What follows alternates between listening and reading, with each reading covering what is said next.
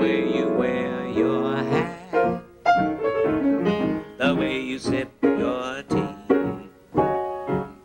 the memory of all that.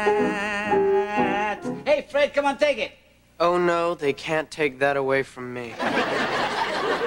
Hey, Fred, you know the words. I know them backwards. I hear them in my sleep. Ah, well, I have to rehearse. Do you have any idea what it's like to be 14? In a locker room and find yourself humming, bewitched, bothered, and bewildered? God, yes. Anyway, I'll try and keep it down, okay? Was there something else? I need to talk to you. I want to take music lessons. Fred! Son! No. Don't hug me and get all excited. We're not going to go shopping for sheet music together. I just, want to know if you'll pay. Oh, of course I'll pay. I'll be glad to. The after-school music program? Oh, this is wonderful, Fred. Have you chosen an instrument yet? Probably something loud and electric. You know, the lessons are pretty expensive. Yeah, but music, Fred, music. Being a musician, it's a worthwhile endeavor. And it'll give you something to fall back on in case this hoodlum thing doesn't work out.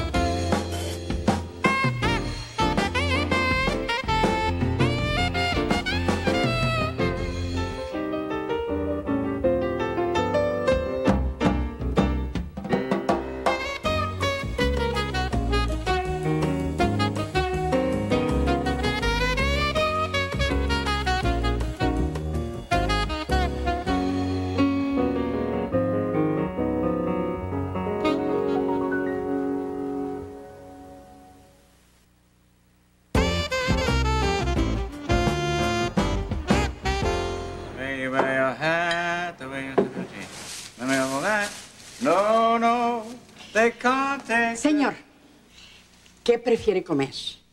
¿Un pollito en una salsa de vino o tamales? You say tamales? Please, Mara, I am begging you. Please, don't make me eat another tamale. Otra vez tamales. Entonces, ¿para qué me fregué tomando clases de cocina francesa? Hi, Dudley. Brought back your suitcase. Hi, Lorraine. How was your vacation? I was visiting my mother. That was hardly a vacation. May not have been for you, but I feel like a new man. I am so anxious to see Fred. Is he coming straight home from school today? Detention. He's there 5 days a week. You know, I think they made him president. So I take it he hasn't been going to his music lessons. He hasn't? I don't know. I'm asking you. Oh, yeah, I'm sure he's gone. I mean, I've paid for 6 of them already. Has he been practicing?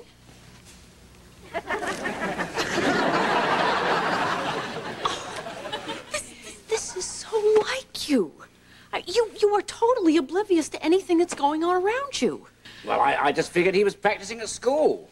Dudley, if he's going to live here, you're going to have to follow up. What in the world made me think you could do this job? Lorraine, don't ask me to go into your head again. It's dark in there.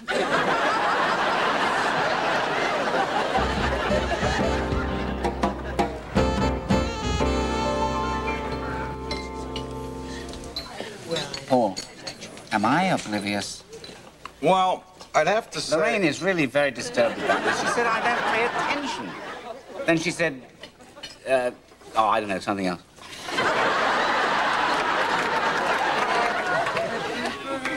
Oh, God, here we go again. Just once, I'd like to go to a restaurant when it wasn't somebody's birthday. Anyway, I mean, so what if I don't notice the occasional new haircut? I notice the thing that really matters. Happy birthday to you. Thank you, everyone. Thank you, Phoebe. Thank you, everyone. I'm sorry, Paul. I forgot your birthday again. Oh, That's okay. Birthdays aren't really all that important to me. Excuse me, Dudley. I want to make my wish. What in...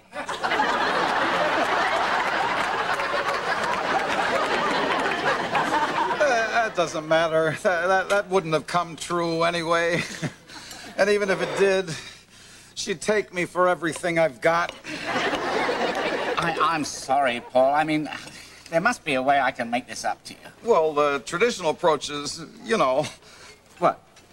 A gift. A gift? A gift, yeah. How do I normally buy gifts? I do that for you. Well, then, this should be simple. Well, what I was kind of hoping is that this year you'd go and pick something out that I would like. Oh, all right. Yeah, of course, yeah. But of all the things I of course know you'd like, which one would you like the most? You've no idea what I'd like. God, you're right. I mean, you're my oldest friend. How's this possible? Well, you know, you're just, you're a little self-absorbed. I am. I'm self-absorbed.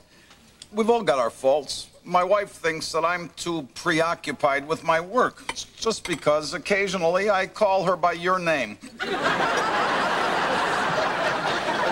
Could we focus here a little? I mean, we're trying to deal with the fact that I'm self-absorbed. I'm sorry. I thought the fact that you were in that story made it... Lorraine was right, you know. I mean, I'm so caught up in my own life that I haven't even noticed whether or not Fred was practicing. Practicing what? Something loud and electric.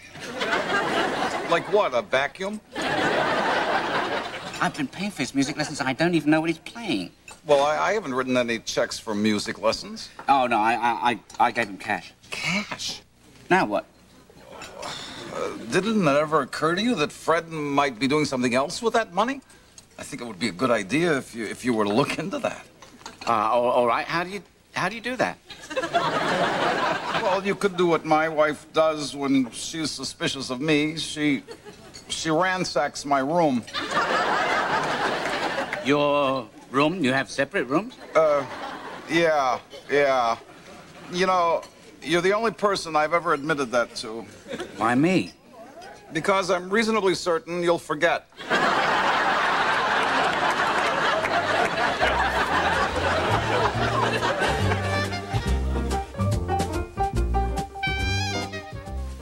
I can't believe you gave him cash. Why didn't you just hand him your ATM card? Yeah. Well, as usual, you're right, Lorraine. Dudley. Oh. You know, I'm not completely clear on what we're doing here. He has to be spending that music lesson money on something. Just look for things you haven't seen here before. I haven't been in here before. And might I add, I'm never coming back. Isn't it wrong to be going through his things? Look, this is basic parenting. Kids don't want to tell you what they're doing, so you have to look for clues, and then you put everything together. Clues. All right, fine.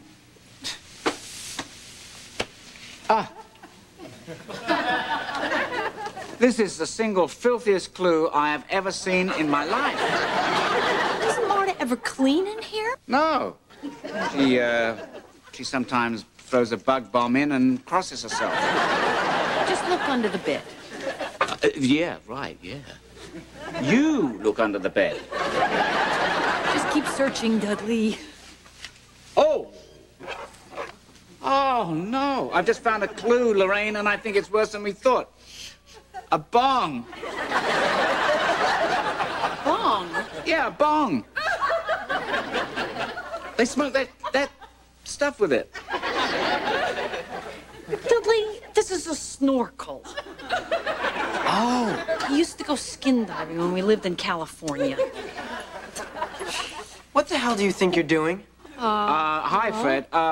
I love what you've done with the place. Why are you in my room? Well, we're looking for something. We don't know what it is, but we're reasonably sure that once we find it, we'll be incredibly angry. believe this. I have no privacy whatsoever. Marta, there's someone at the door. Bueno, ¿y por qué siempre me gritan cuando suena el timbre? Look, I'll get the door. It'll give you time to go through my backpack. Hey, just a minute, Fred. What did you do with the money I gave you for music lessons? If this is his music teacher, we'll be really embarrassed. If this is his music teacher, I'll marry you again. Please, God, please don't let it be his music teacher.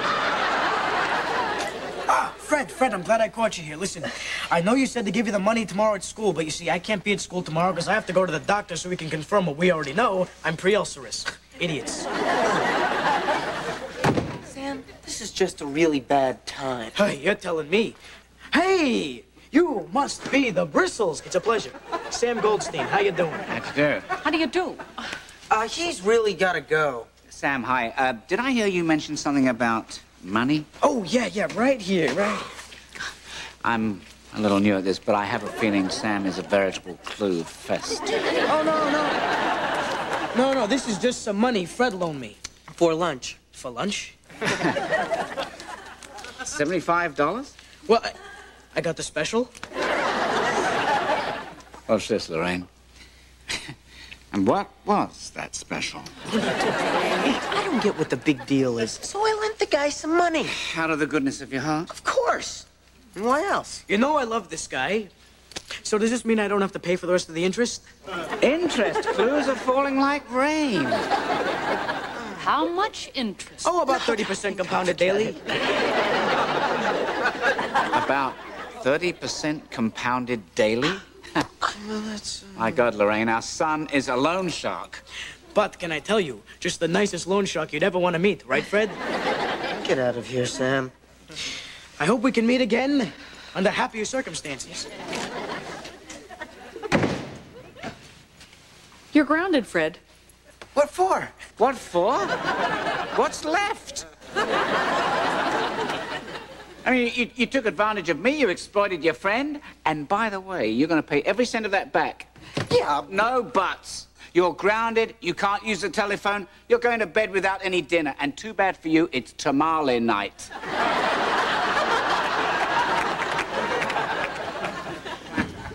I just don't know what to do anymore. It seems he doesn't know the difference between right and wrong. I think we need some professional help. You mean like a good criminal lawyer? I was talking about therapy. I'm already in therapy. I mean, for Fred. No one talks about me anymore.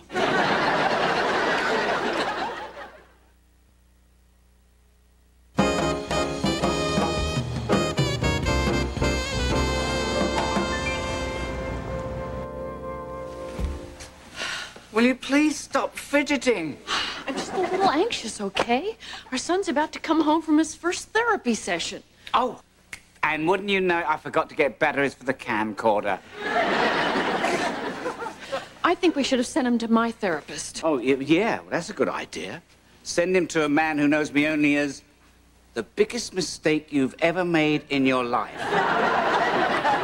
I can't believe this is happening. Where did we go wrong? Well, my guess is somewhere between will you marry me and what are my clothes doing on the sidewalk? Do you think Fred's talking about us? No, I don't think that at all. I think he's talking about you. Fred! How'd it go? Fine. Hey, wait a minute. Won't you tell us what your therapist had to say? Well, let's just leave it at this. It's one of your faults.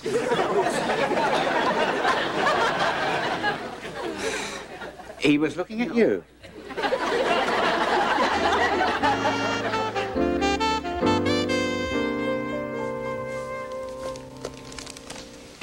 Hey, Trouton, guess what? I've got Paul's birthday gift.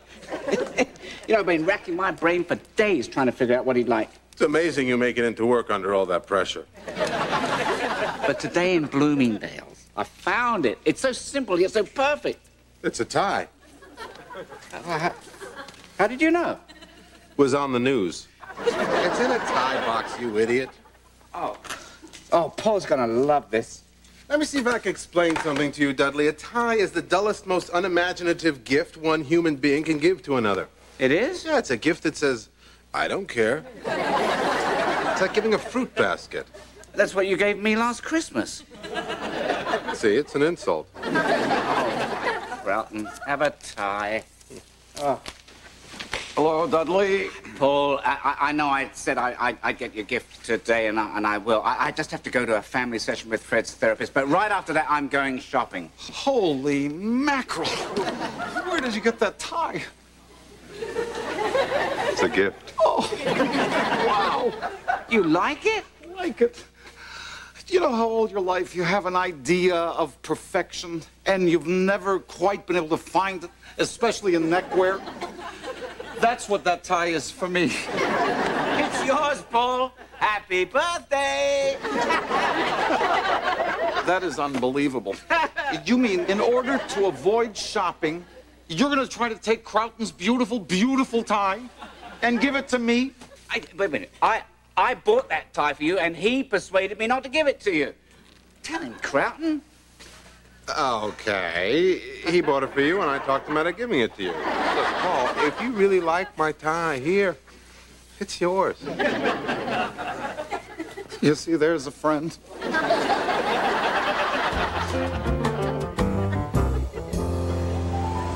These first family sessions can be tricky. So do either of you have any questions before I bring Fred in? Yeah, I do have a question. You know, I've recently become attentive. And I haven't noticed any change in Fred's behavior. Oh, Mr. Bristol, therapy takes time. It's a process. He's not going to become a different boy overnight. Hi, Fred. Come on in.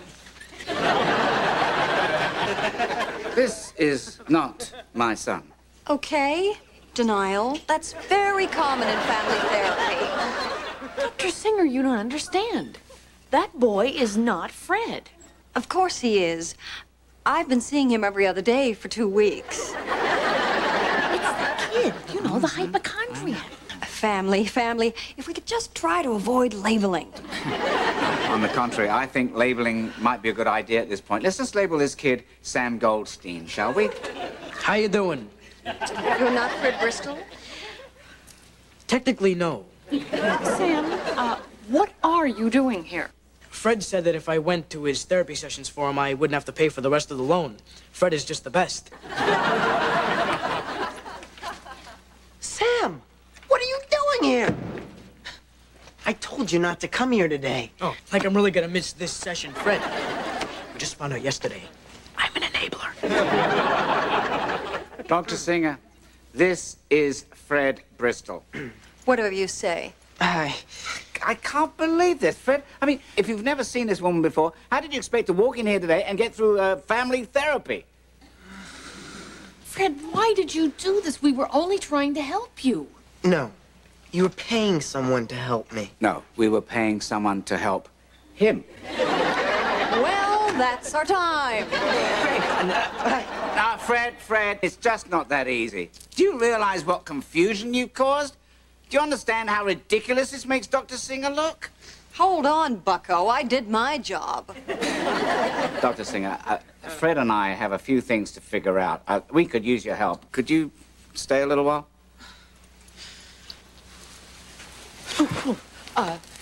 Sam, let me take you out to dinner. Oh, great. But I can't have anything fried. And spicy, well, that's just a memory. I hope we're not putting you out. This should only take a few minutes. It's none of your business. I'm not buying that, Fred. Mr. Bristol, do you think we could try to find a way to wrap this up? One more hour, just one more hour. I really think we're getting somewhere. Mr. Bristol, I feel it's my professional duty to inform you you're not even in the ballpark. Sure we must be. I mean, where do we leave off? I believe Fred was saying it's none of your business. You see? That's what I have to deal with. He won't communicate with me. God, what do I have to do to get out of here? Fred's brought up a very good question. You have to at least explain to me Why you went through this loan sharking nonsense. Then can I leave? Yes. I wanted to go to California. Why, opening a West Coast branch?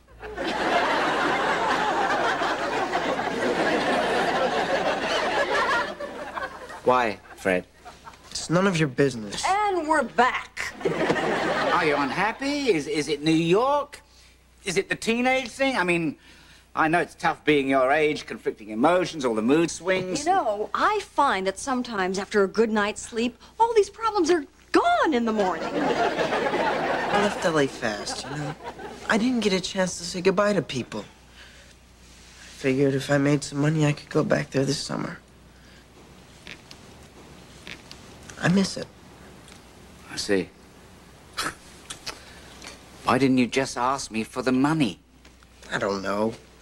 I know what I did is wrong, but it seemed better than asking you. You don't ask me for anything, Fred. I never know what you're thinking. I never know what you're feeling.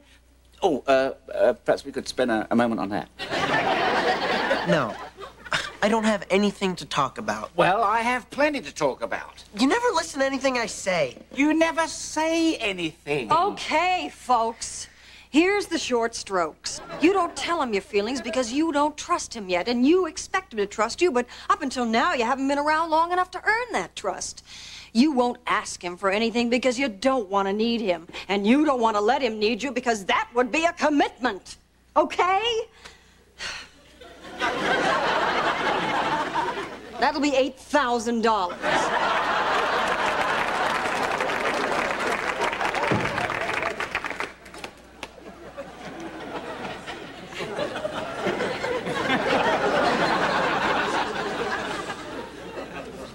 It's a lot of money. Want to take out a loan? No. Thank you. I think she's right. No, she can't be. I mean, what she's describing is total chaos. Yeah, she's wrong. We don't need therapy. No, we don't. We don't. Hey. Are we agreeing on something, Fred? We are.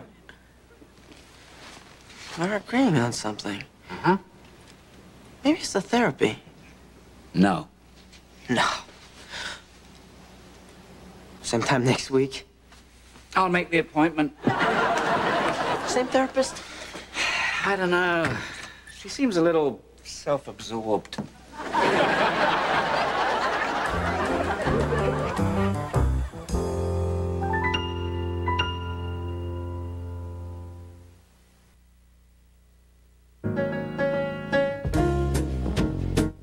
Our all-new Friday continues with Designing Women. Then, Shelley Long, the marriage counselor, shares an office with Treat Williams, a divorce lawyer.